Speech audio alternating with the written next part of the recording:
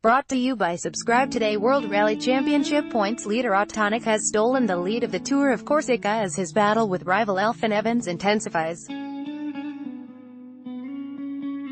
Tanak admitted on Friday that I wasn't quite at the limit yet, but there was no holding back from the championship leader on Saturday morning.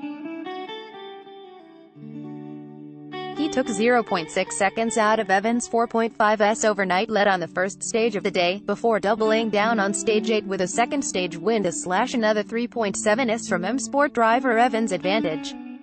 Both Evans and Tanak predicted that the 30-mile Costagnica stage could prove decisive in the outcome of the rally, and the pair began stage 9 separated by just 0.2s. Tanak ultimately outpaced the Welshman again, eking out another 2.5s to establish a 2.3s lead. Evans made a small mistake touching a bank on a dirty part of the stage that altered the handling of the car slightly. Thierry Neuville's hold on third position remained strong, but he lost 7.4s to the squabbling duo ahead throughout the morning.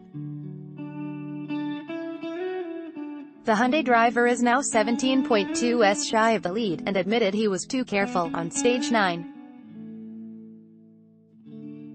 Neuville's teammate Donny sorta pulled away from Teemu Sunninen throughout Saturday morning in their battle for fourth place. The Hyundai driver started the day just 4.8s ahead of the second M-Sport Ford Fiesta, but extended that advantage to 40.4s throughout the morning as the Finn slipped to sixth. The Spaniard capped off his morning with a stage win. M-Sport's Sunninen was frustrated throughout the morning, but is still on course to complete his objective of finishing the rally without incident. Citroën made big changes with two C3s overnight, changing both its suspension and brakes in a bid to cure the handling issues that both drivers suffered on Friday. But neither defending champion Ogier nor Lappi were much happier on Saturday. Ogier admitted the car "I wasn't getting any faster," but came alive on the 30 miles of stage 9 to wrestle fifth from Sunninen with a time 28.4s quicker. Lappi was just as dejected as he was on Friday, ending the morning loop 7th overall.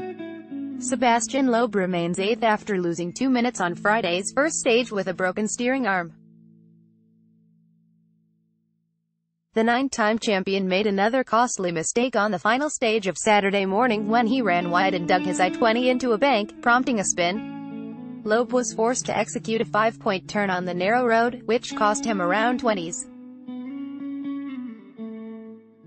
Toyota teammates Jari Latvala and Chris Meek began Saturday in 13th and 16th following a slow puncture for Latvala and broken suspension for Meek. Both drivers, however, are now in the top 10, but Meek has passed Latvala to steal 9th. He runs 8.5s ahead of the Finn, who admitted he was a tad cautious after not completing this loop of stages last year. Share this article on Facebook, Twitter, LinkedIn, email.